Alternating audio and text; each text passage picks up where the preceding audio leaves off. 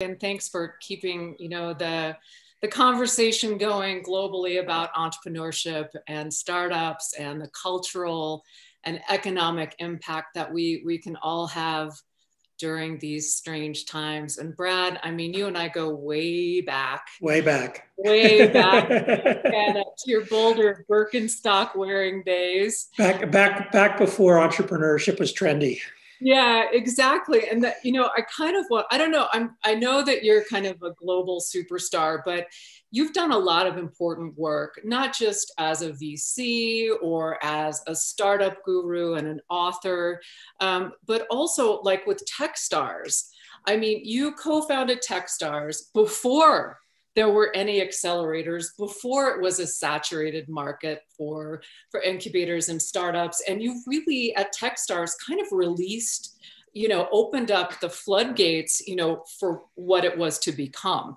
And I just wanted to know your perspective, versus where you started with Techstars and the startup incubator model to how maybe that perspective has changed over the years and looking at how you've rolled out different programs around the globe.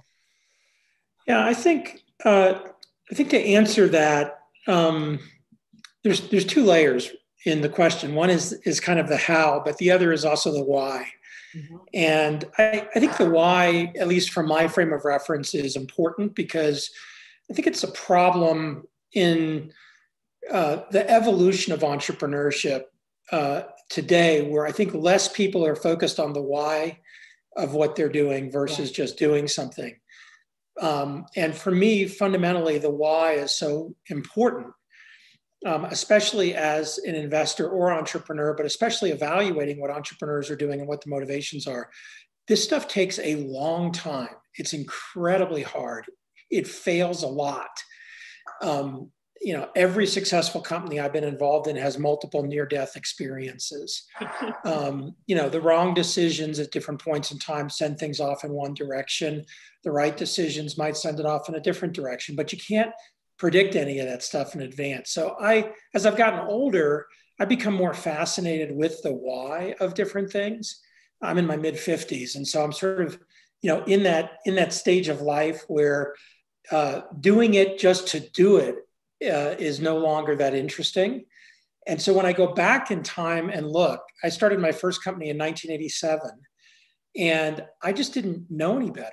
My why was I didn't really want to work for anybody. I had some interesting ideas. I was super into computers. And we constructed specific things that we were excited about. But, in my early 20s, it was like, well, this is a thing to do, and this is a way to do it, and why not? As I've fast forwarded from 87 to the mid 90s, I sold that first business in the mid 90s. And between 1994 and 96, I made 40 angel investments with the money that I made from selling that company, all small, $25,000, $50,000 investments. And it was at the very beginning of the rise of the commercial internet. And many of those investments were internet-related investments. And at this moment in time, my why was a function of a couple of things. One was personal, which I was a good CEO, but I didn't love being a CEO, and I wanted to be involved in lots of companies. And so I viewed sort of co-founding companies and being an angel investor as a way to get there. But I also was, like I would say many people at the beginning of the rise of the commercial internet, a deep, deep believer that this was transformative over a long period of time for our society. That was 25 years ago. And I think that links to the today question, because today it's undeniable that the internet has been transformative on our species. And in a lot of ways, the COVID crisis amplified and accelerated things in a really significant way. I believe that we just had 3 to 5 years of innovation, acceleration, not new technology innovation, just acceleration of stuff that already was there.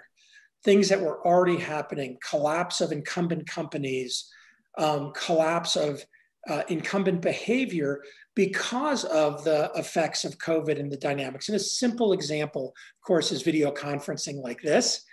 Another simple example is telemedicine. And the idea that telemedicine, at least I don't know about in Turkey, but at least in the US, literally made 10 years of progress in 4 weeks. All the technology existed, but the reason it wasn't pervasive was the insurance companies didn't pay for it. Hospitals didn't implement it as their front-facing approach. Doctors didn't really feel comfortable using it, and patients didn't know about it. But when COVID hit, and unless you had COVID, the last place in the world you wanted to go was a hospital. However, people still got sick and people still needed to see their doctor. And yet doctors' offices were closed. So doctors couldn't see patients in their offices.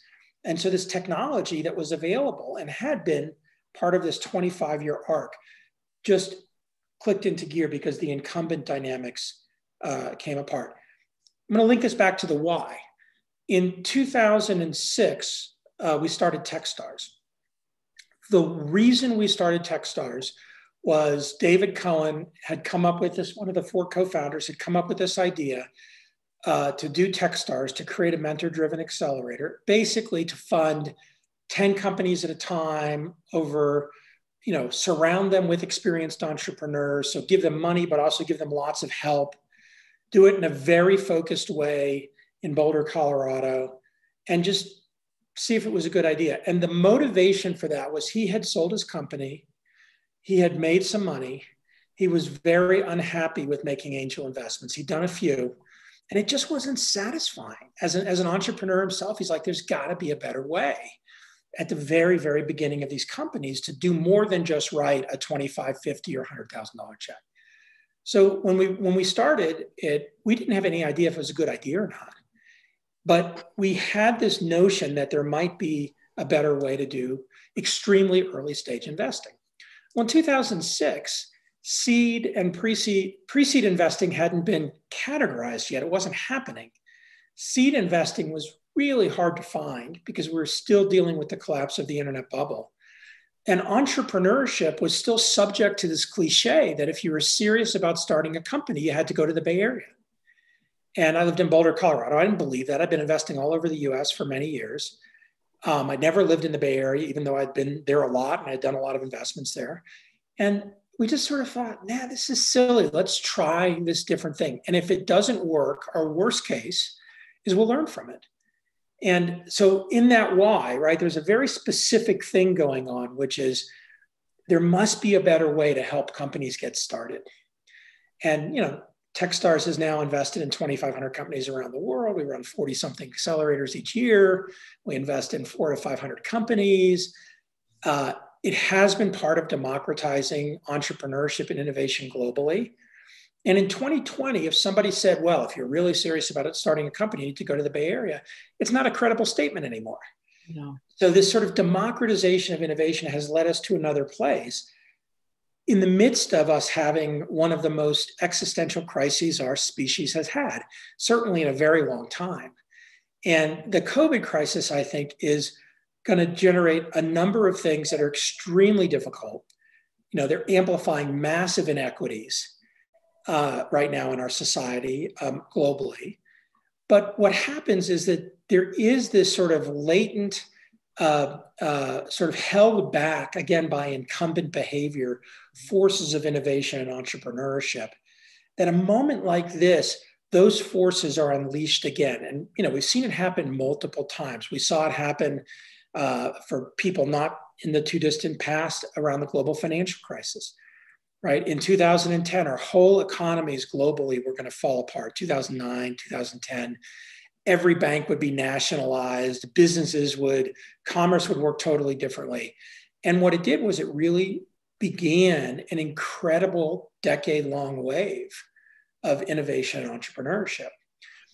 Lots of people talk about, when's this going to be over and has it hit its peak and that sort of thing. And I think it's the wrong kind of question because it's too focused on specific outcomes of individual things and not really foundationally addressing the notion that we're in this very, very rapidly evolving complex system.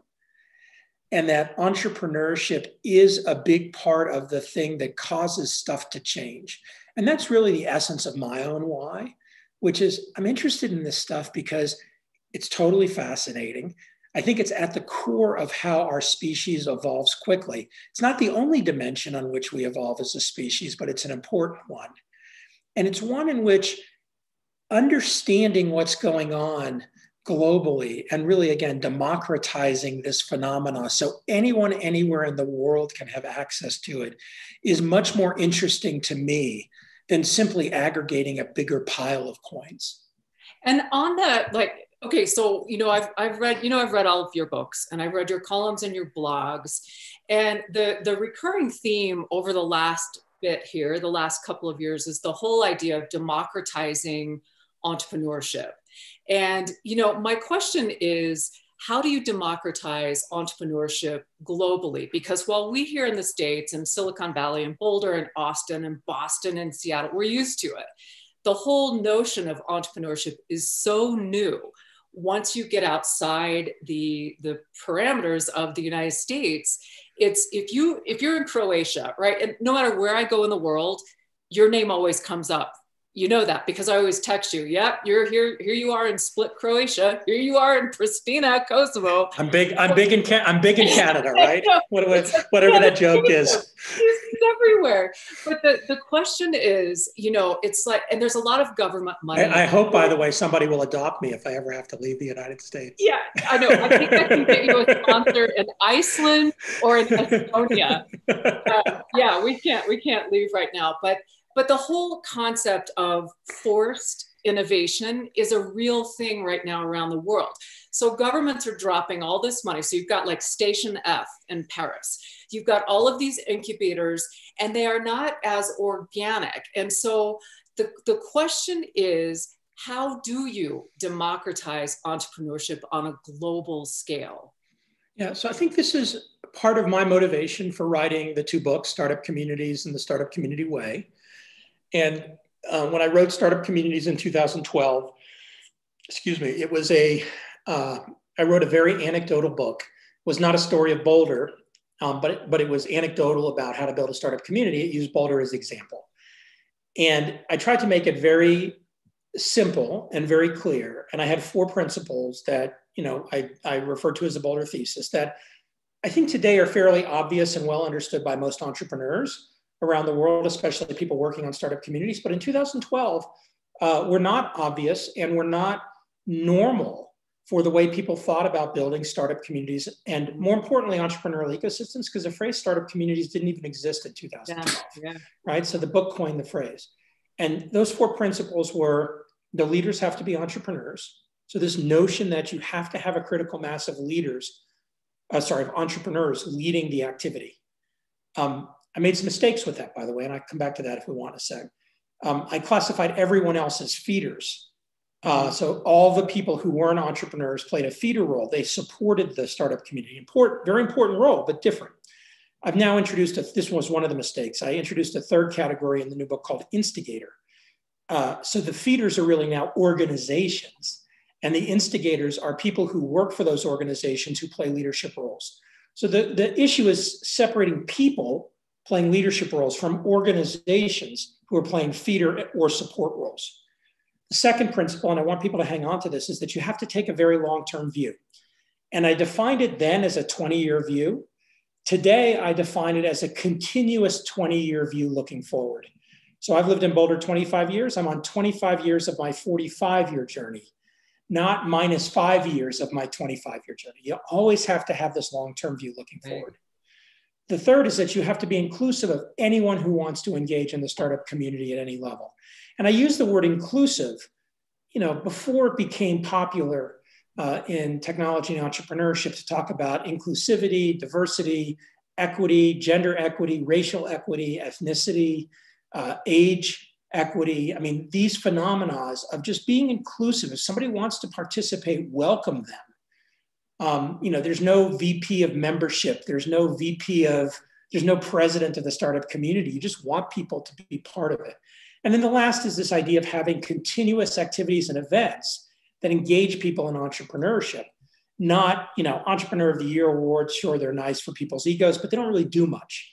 Cocktail parties at rich people's houses to do networking events, sure, but you need to have things like accelerators, things like startup weekends, things like co-working spaces where there are endless activities and events for people to interact and intersect with each other. So that was the Boulder thesis in 2012. As I fast forward to 2020, one of the phenomena that I've seen is this idea of startup communities is now a global phenomenon. It's very rewarding to me. It's very, again, I use the word ego. My ego is very satisfied that all around the world, people talk about startup communities and people are trying to do things. In that first book, I didn't talk about, okay, well, here's how to solve the problem of the startup community challenges. I did have here's some things that people do wrong and here's some problems. It's not a cookbook. It's not a recipe, right? It's a sort of broader conceptual guide. The new book also is not a playbook, because this is one of the key lessons I learned, and that Ian Hathaway and I really try to weave through this new book, is that a startup community is a complex adaptive system. And we shorten that phrase to a complex system to just make it less ponderous. Let me define for people what a complex system is with an example. I'm going to define 3 types of systems: simple, complicated, and complex. A simple system is making a cup of coffee. You put beans in, you run a short recipe, short process, you get coffee out. It's got a deterministic outcome. There's different steps. You can put milk or sugar, you can use different beans, they're different coffee makers, but it's a pretty straightforward process. Coffee might not be any good, but it's still coffee. So beginning, end, recipe, deterministic system. A complicated system is doing your monthly financial statements. Lots more steps, different order, sometimes different inputs, but still a deterministic ending. You get your balance sheet, income statement, cash flow statement, beginning, end, deterministic process. A complex system is raising a child. And everyone here has either been a child or has children. And if the day the child is born, the parents say, when you are 25 years old, here's how you will dress. This is what you will eat. This is what you will be interested in. Here's who your partner will be. This is where you will live. These are the things that you will do each. All you're doing is setting that child up for lots of therapy. You can't, there's no recipe. There's no deterministic outcome. You can't say for the next 25 years, these are the steps. The inputs that you give that child generate outputs that generate new inputs, and it evolves in very unpredictable ways. That's a startup community. And so the big message is that you can't control what's going on. You can't say, this is my outcome. Second corollary to that that's really important is, as a result, you can't have a top-down phenomena. You can't say from the top down, these are the things we're going to do to generate the outcome that is a successful startup community. Right. Even if you could define what a successful startup community is, because that means something different everywhere. Right. It's a bottom-up phenomenon where people start engaging, and as you engage, different things start emerging, and the language of complexity feeds into this. And I won't torture us in this call with the language of complexity, but I'll give a few words so people can hang on to it, which is sort of how we've used the book to define how startup communities work. The new book, nonlinear outcomes or nonlinear systems. If you take a nonlinear curve, a curve that looks like this, right, versus a line, so many things in our world are geometric curves. However, as a human being, if you scale in or your time horizon is short enough, that curve looks like a line because you see a little tiny segment of it. So you think it's linear, but in fact, it's a curve like that. Contagion would be an example of language from complexity theory that we can all relate to. COVID is a great example of, the spread of COVID is a great example of negative contagion. When you have a few cases, day by day, the number of cases that increase, it doesn't feel like it's that heavy until you get into, day 20 or 21 or 22, if you're not trying to mitigate the spread. And all of a sudden you realize that you've got an exponential curve and it's expanding incredibly quickly, which is what we saw in the spring, what we saw again in the early summer, and probably what we're going to see around the world as temperatures get cooler in the winter again and people can't be outdoors as much. By the way, the second order effect is more scary than the first order effect. The spread and the number of people that have COVID is much less of a problem than the number of people who end up in the hospital relative to COVID, because there's a finite number of hospital beds, there's a finite number of ICU beds.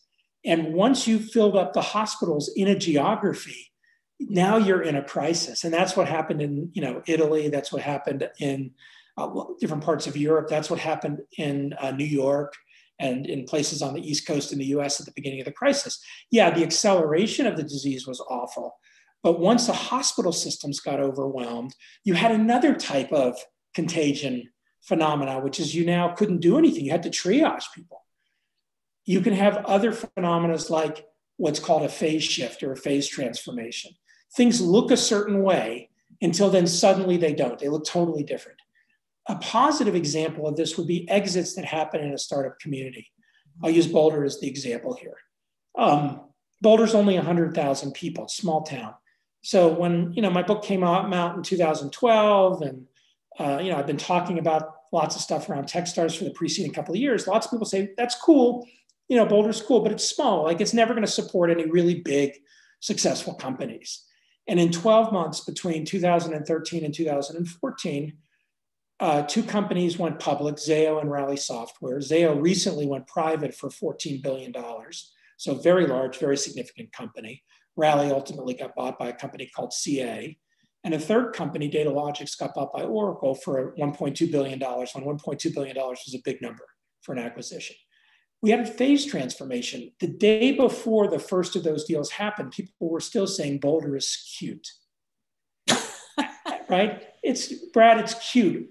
But after that third company had its exit, nobody ever says that anymore. And subsequently, numerous companies have emerged from the Boulder startup community. They're really significant companies, including some, like SendGrid that, now is part of Twilio, but had a multi-billion-dollar IPO and was a company that went through Techstars early. So when you're in a geography somewhere else in the world and somebody says, oh, we haven't had exits here yet, so we're not successful, I want to just point people back to that long-term view.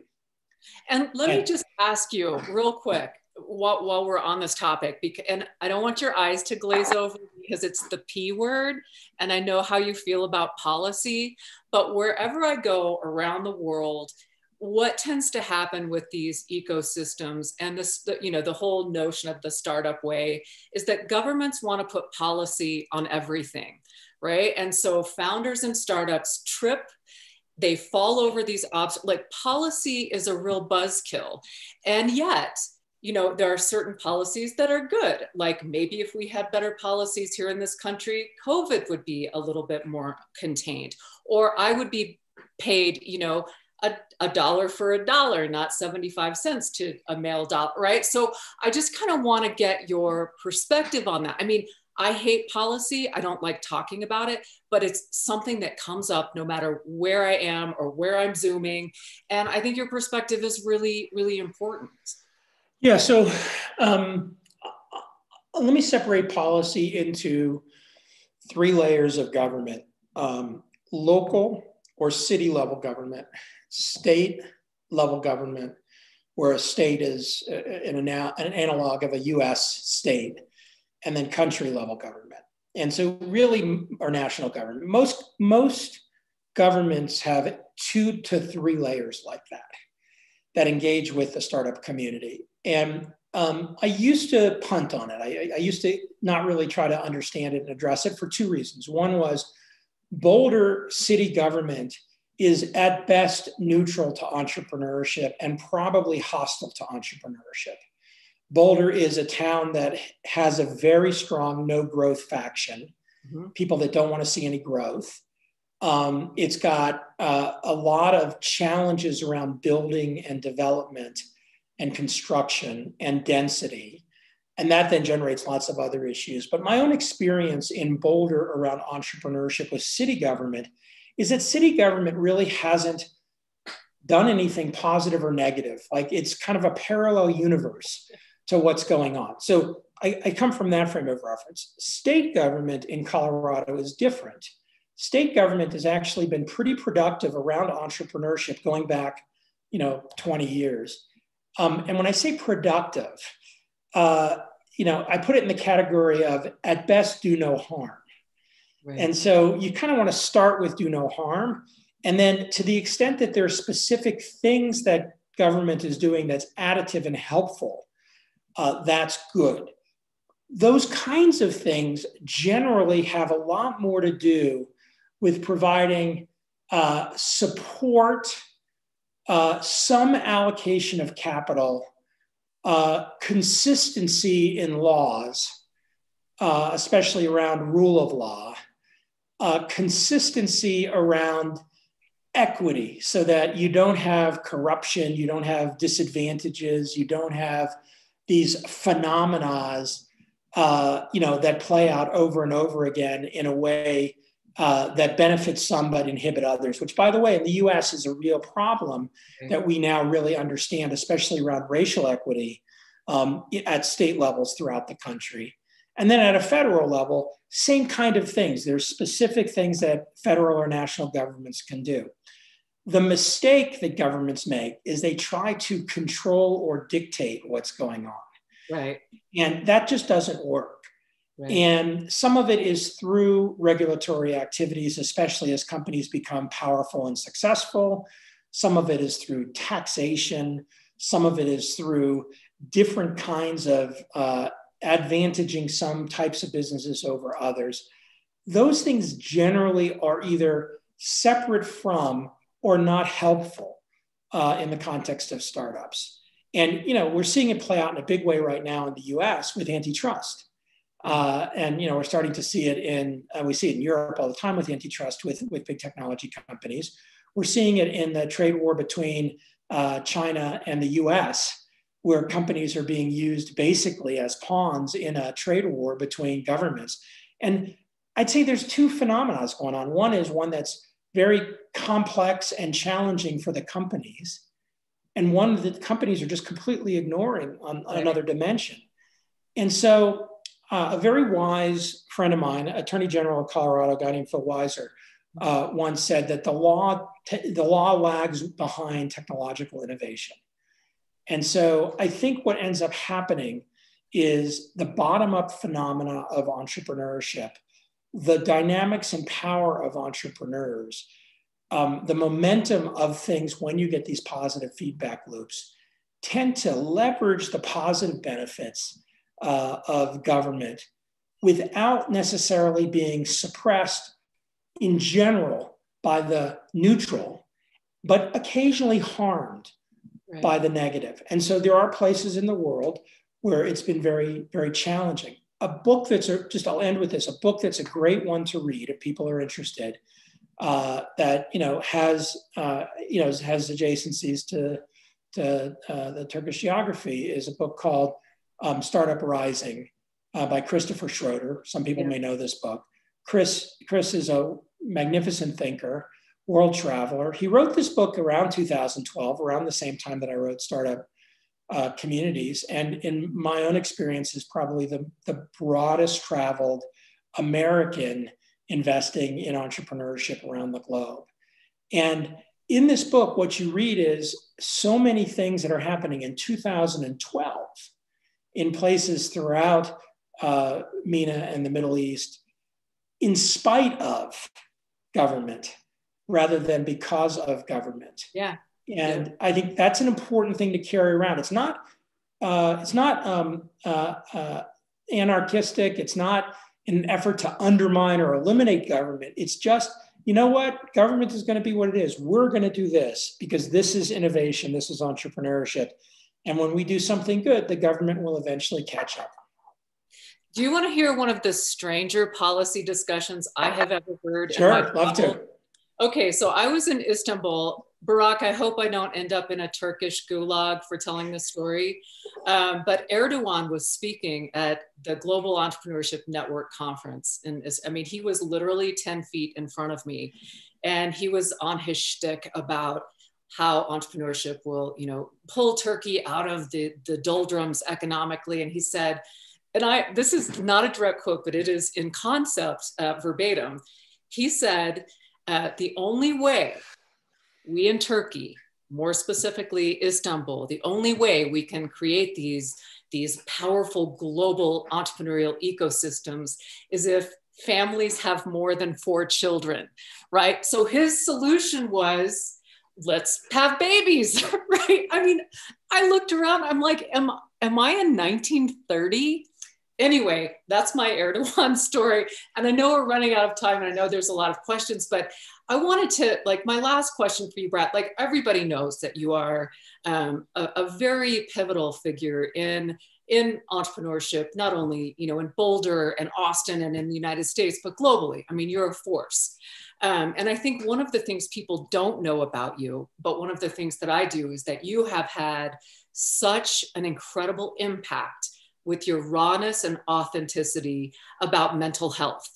And I feel like right now, you know, the entrepreneurs and founders that I'm talking to around the world, you know, they're suffering, right? And there's a stigma attached to mental health, you know, for founders, especially outside of the United States, because it is associated with failure. And unlike the United States, failure is not embraced the way we embrace it here. And so, you know, I'm sorry, something is popping up. I just wondered if you could talk a little bit about mental health and how you have overcome your challenges and your demons. Because for those of you who don't know, Brad Feld has been out there advocating for mental health care and mental health awareness for years. Well, I'll start with my why again in the context of this is that I had a 6-month depressive episode in 2013. You know, if from the outside looking in of my life, you'd say, wow, that guy's got a great life, right? Married to an amazing woman. My wife, Amy Batchelor, super great relationship. My businesses were doing great. Foundry Group's been extremely successful. In 2013, we, you know, on a great positive curve. Techstars was growing very quickly. I lived in a magnificent place, Boulder, Colorado. I was in very, very good physical shape. I had run a 50-mile run, a race in 2012. And I had this very intense depressive episode. I've had multiple of them as an adult. I've struggled with anxiety since I was probably a teenager. I have a clinical diagnosis of obsessive compulsive disorder. I've done plenty of therapy. I've taken medication. I've worked hard on myself to navigate my own issues. In my 20s, when I had my first major depressive episode while running a business, which lasted for 2 years, I was very functional in a work context when I was depressed. But like, that's all I could do. Nothing else mattered in my life. Like, I'd have to put all my energy into getting out of bed in the morning. I'd be productive and have a good, strong 8 to 10 hour day. I couldn't work 14, 18 hours a day, but I'd sort of grind through my day. And I'd come home, I'd lay on the couch and stare at the ceiling, you know, or sit in the bathtub for 2 hours, and then eventually lay in bed for hours and not be able to fall asleep, because when you're depressed, it's hard to sleep. So in this later phase, when I was in my late 40s and I had this out of the blue depressive episode, I had a very different internal reaction than I had in my 20s and then my 30s when I had depressive episodes. In my 20s, I was incredibly ashamed. I was ashamed that I was depressed. I was ashamed that I was a leader. I was ashamed to tell anybody about it. I was ashamed that I took medication. I was ashamed that I saw a psychiatrist. I was ashamed about how I felt all the time, just continually and endlessly ashamed. In my 40s, when I got depressed, the year before, several well-known entrepreneurs had committed suicide. And they committed suicide sort of out of the blue. And, you know, one of them was chronically depressed. One of them was probably bipolar. So sort of manic. People thought he was doing great. Everything was awesome, but his business was about to go out of business and he just saw no way out. And then another one, I didn't know the person personally, but so their story was a little more mysterious. But all, you know, again, successful, high visibility figures who clearly were struggling under the weight of this stigma, and the only way out for them was suicide. So my why became eliminating the stigma associated with mental health. I view mental health as just another part of health, no different than physical health. You know, and some people live with chronic diseases like diabetes, and they manage and navigate their diabetes their whole life, and they're still completely successful and productive. cancer, which used to be a death sentence, is now a disease that many people survive. But there was a period of time, even when I was growing up, where if somebody had cancer, you stayed away from them. You didn't know. I was in my late teens, early 20s when HIV became visible. And in my college years, HIV was something that was so unknown that it was a death sentence for people. And HIV and AIDS was terrifying. So kind of my view, and today it's manageable. I have a very close friend from college that's hemophiliac that had HIV that's still alive today. So kind of my own internal view became the value of eliminating the stigma as part of my own mission on this planet. And then when I apply it to entrepreneurship, look, this stuff is super hard. It is. It gets fucked up all the time. You have a great day and then you have an awful day. Yeah. You have, things that you think are going to go a certain way and then they just don't. You have conflicts with your best friend who happens to be your co-partner. You have an investor who all of a sudden turns on you. You have a competitor that comes out of nowhere with a product that's way better than yours, and all of a sudden you're in distress. You have some kind of crisis that goes on inside your company that you didn't see coming. You have some external effect, COVID, that you couldn't have anticipated. It's totally exogenous. It has massive impact on you, on and on and on and on and on. And so as I've gotten older, what I realize is, as humans, we are just big bags of chemicals. And we all have different chemicals, and the chemicals interact in different ways. And taking care of ourselves is so incredibly important in the journey through life.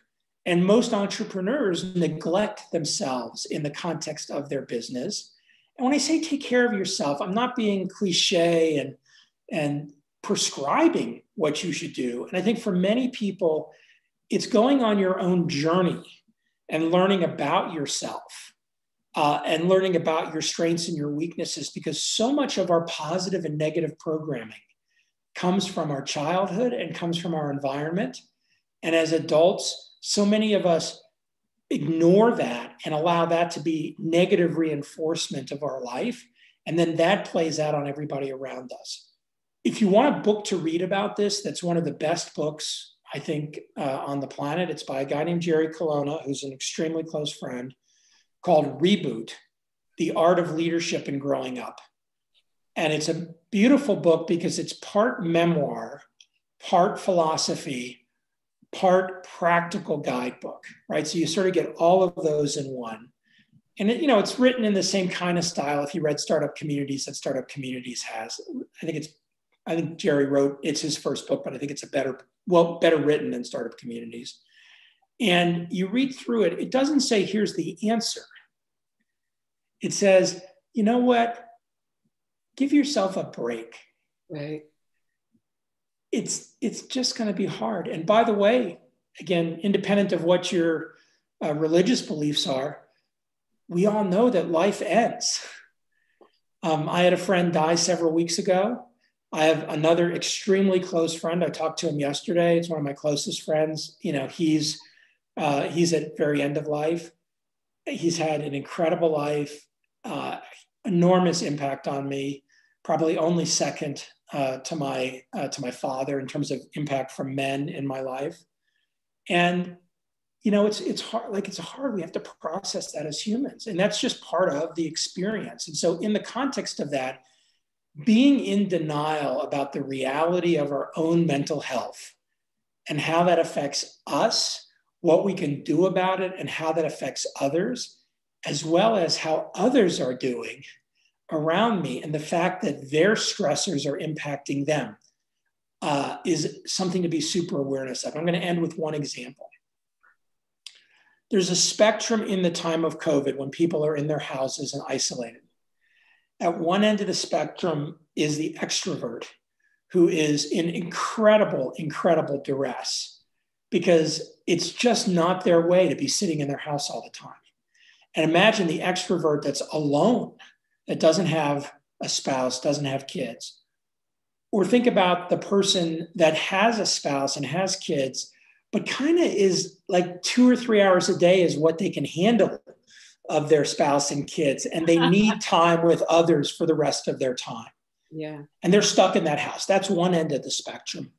The other end of the spectrum, and I'll put me on it, is somebody who doesn't have kids, who is perfectly happy never to get on a plane, never to travel, to do everything by video.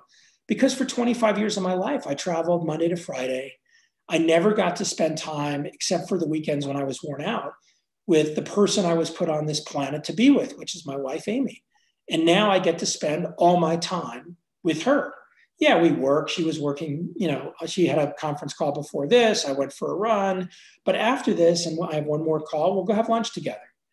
And then we'll both work this afternoon. And then this evening, we'll have the evening together, whatever we decide to do. I'm at the other end of the spectrum, and people are on this spectrum. So however you're doing and however you're handling this moment, think about everybody that's on the spectrum that you're interacting with that may be handling it differently than you. Right. And as a leader, as an entrepreneur, being tuned into those things and trying to make it easier in the context of your business to create positive social dynamics rather than inhibiting a negative social dynamics will help all those people in meaningful ways. So I'll just sort of end with that. Like, it's not just about you, but it's about you as a leader and an entrepreneur and the people around you and how they're interacting with everything in this moment. Yeah. And it's, what you were saying earlier about, the path to entrepreneurship and to founding something, it is hard. And we in the media tend to glamorize it, right? Like we create this big facade of, these successful founders, but most people fail. And, during this COVID thing, people are struggling. Founders are struggling, trying to find their way. And there's this whole mental health component, and it's it's not just in the United States. And so your words, I think, are very, very meaningful. And I think that the way you are looking at it, in a future way, and that long tail is that, even though it's really, really hard and you may not reap the rewards of the hard work and the sweat equity, I mean, what we are doing as creators and as entrepreneurs is we're laying the foundation for the future and for opportunities and industries and new ways of seeing. And I know that there are a ton of questions for you, Brad, but I just, I want to say this on this global stage, the work that you have done, we are all grateful for, and we are better people for your honesty. So Barack, I brought my wrong glasses. So if you wouldn't mind reading the questions. Just a second. So the first question is from Eric. Keeping in mind your point about how do we even rate startup communities, any particular global startup communities that you see have got the right mix of policies, instigators, feeders, Israel, India, Singapore? So this is, Eric, it's a powerful and important question. We have a chapter in the book, chapter 11, called The Measurement Trap. And as humans and as business people, we're programmed to measure everything and compare ourselves and rate ourselves against everything. And in the context of startup communities, it's actually an inhibiting phenomenon because we measure the easy things, not the important things. Mm-hmm. The easy things to measure are things like number of companies, number of founders, number of exits, number of unicorns, amount of funding, things like that. But really what's important is not the parts, but the interaction between the parts. And it's really hard to measure that. It's even harder to measure the value of the interaction between the parts. And so what you can do, though, is instead of trying to rate and compare, you look at other startup communities for things that are working, and you try to learn from those things and then adapt those things back to your startup community. And there are great examples from all over the world in lots of different kinds of startup communities. One of the things I think that's so interesting is this idea of playing a positive sum game, which is one where there's not a winner and a loser. If you think about politics, there's a winner and a loser in an election. If you think about sports, ultimately in all sports, there's a winner and a loser. I guess some sports like hockey or soccer, You can tie an individual game, but at the end of the season, there's a winner and a loser. That is not the case with entrepreneurship and with startup communities. You can have many, many things that succeed that have positive impact on many other things that succeed. So I'd reframe it to focus on that. Because you asked about specific countries, there's another great book. I'm a huge reader. Another great book called Startup Nation that talks about the story of the startup community's growth in Israel. I don't remember when it was written. I feel like it was written around 2000. So well before Startup Communities was written. And it's a really, really powerful book that talks about some very simple and foundational things that were done in Israel in the 80s and 90s that had enormous impact on entrepreneurship, but also the characteristic of the country, especially around Israel's own resources, specifically the intellectual and functional resources around the military, because of how Israel is positioned in the Middle East, that generated enormous amount of skills for industry segments like cybersecurity. And as a result, generated huge waves of innovation in emerging areas that played to the strengths of people that were going to naturally be entrepreneurs in Israel. So it's not that that's, again, a playbook for other countries, but you can look inside your country and say, okay, what are some of the strengths we have naturally because of the characteristics of our society? And how can we build the types of companies off of those characteristics? I have also a question about the book, a chapter, Build Your Strengths. History and local context are fundamental to complex systems. You cannot recreate Silicon Valley, which is one reason why we often say, don't try to be a Silicon Valley. Every startup community should focus on being the best version of itself. Should you a little bit explain what do you mean with that? Sure. So we went through a wave around the internet bubble where everybody was starting to talk about, labeling their city Silicon something, right? In the US, New York became Silicon Alley, Los Angeles became Silicon Beach, Utah became Silicon Slopes because of the ski slopes, and on and on and on. And I thought that was just stupid. And my feedback to people was, you already have a brand. It's called the name of your city or your state or your country. So talk about the Boulder startup community or the Colorado startup community or the Istanbul startup community. And then go a step deeper. Istanbul was once a startup. And Istanbul has a much longer and richer history than Boulder, Colorado does as a city. Colorado obviously has a very, very long history, but Boulder as a city is a relatively young city. It's 150 years old or something like that. So go back thousands of years and thinking about what the history of Istanbul is. Think about what the natural resources are in Istanbul. Why do people view Istanbul as an important place to be on this planet? What are the things about Istanbul that you want more of and that you want to amplify?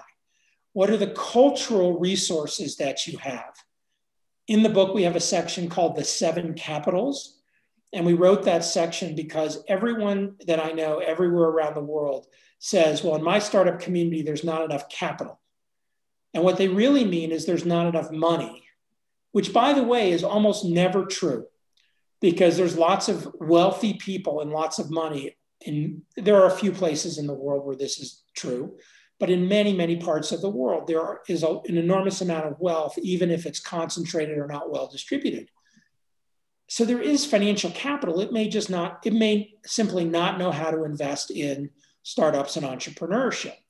But financial capital is one of 7 types of capital.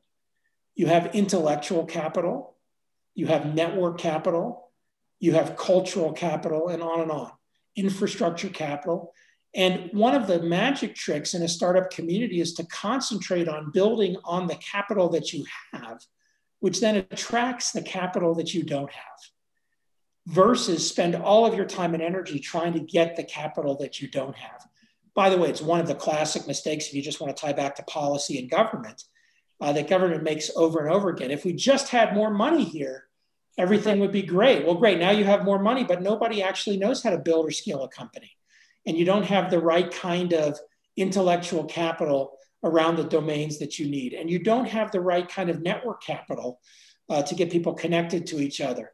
And you don't have the right kind of cultural capital to make the place you have an attractive place for people to move to then go start companies or to work in companies, right? So that's what I mean. Like, focus on Istanbul, focus on what is great about the place you live and why you love it. I'll give you one more word today. The word is topophilia. And that word is throughout the book. I learned it from our governor in Colorado, John Hickenlooper. He's now, he was governor until 2018. John was a very successful entrepreneur. If you ever come to the US and you drink a microbrew or a craft beer, he was one of the founders of the microbrewery industry in the US. And topophilia means love of place. And that word, love of place, is so powerful. I mean, if you are living in Istanbul because you love Istanbul, because you have topophilia for where you are, that is a very powerful why. And I would say to people, if you don't have topophilia for where you live, why do you live there? And some people have good reasons. My elder parents, I feel like I'm trapped here. I don't have the resource to move somewhere else. Those are reasonable reasons. And I try to orient people when they say, I want to get involved in startups, to develop topophilia for the place they're in as a way of identifying things that they can build off of in the place they're in. So there are many questions, but we have very limited time. So I'm going to sum up the last question. Currently is a pandemic time, and sometimes the problem that we have got problem is not having the product not to sell, but we cannot test it. I mean, they have the product, but they cannot test it. Since we are on research and development sector, so what is the B plan? What do you recommend these kinds of startups? They ask this question. Well, it's hard to answer generically. My generic answer is to try to be as creative as you can about actually figuring out ways to test your product. We're investors in many companies that make physical products, hardware companies. And I would say in the first month of COVID, there was a ton of fear around the physical product companies, software companies less so, because physical product companies, in terms of product development, product design, early testing, getting in the hands of users, just the logistics of the supply chains, all this sort of stuff. And all of our companies have navigated that. It's been challenging, and many of them have had to be very creative around how to get product into people's hands, to get feedback. But one of the things that they've all figured out and that they've all done is they've eliminated the need to be in person. They use video and cameras, not just on the computer, but also sort of in the home, that they ship to people to test, especially when they're testing products. Big industrial products are harder because, you know, if you have to have a big industrial product that gets installed in an industrial facility. And so those companies are doing things like doing installations in secured environments, very safe, secured environments that they have control over. And then again, using video to have users that are not in those controlled environments see what's going on and have an operator of the machine interact with the machine while the remote tester is giving them directions and then giving them feedback. It's more ponderous, but it's interesting. And as people get better at it, it's actually a real advantage because you start to learn how to do a much more rapid iteration of testing of things and user feedback without having to get product into users' hands or users in front of you and move people around. You're moving stuff around, or you're using video and video conferencing to really engage people. So that's my best effort at a generic answer. I'll give a specific answer. We have a company called Formlabs which is based in Boston, 3D printing company. They've just shipped 2 new products. One called the Form 3L, which is a very large build size for their traditional 3D printer that uses a technology called SLA. It's, they're the market leader in desktop SLA. And they went from a build volume of about this to a build volume about this, so you can build very large parts. But they also came out with a new product called SLS, which is a $10,000 to $20,000 machine that replaces $250,000, $250,000 industrial product. And it doesn't need to be in a lab environment. It can be, they call it a tabletop because it's big. It's too big to be on the side of your desk, but it can be next to your desk. And like just watching them, it's manufactured in a facility in China. Their customers, are all over the world. And just watching the amount of video that they're using to help sell, they just started shipping production units this week. So going through the whole early test cycle, like, again, being creative and recognizing that what you're doing could be long-term. You could be doing something that significantly improves the quality of your business over a long period of time versus just in this moment. Thank you very much for, Brad, the last questions answer, and also this an hour-long conversation with Amy. Amy, also thank you very much for also making this fireside to make happen.